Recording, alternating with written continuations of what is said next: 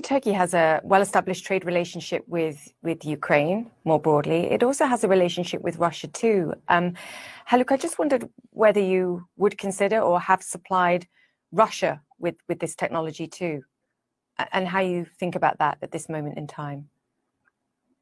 Actually, as I have mentioned, Turkey and Ukraine has a strategic level of relationship, especially on the field of aerospace and defense.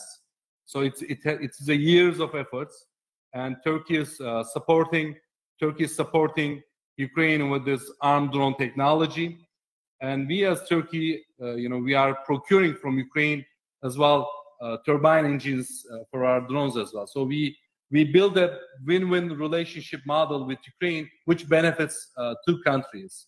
So in that regard, we solidly support Ukraine on this technology, and this relationship gives us, it's a complementary relationship between the countries, actually. I understand, Haluk, and it went to the point of you even donating drones. But what about Russia? Would you supply Russia?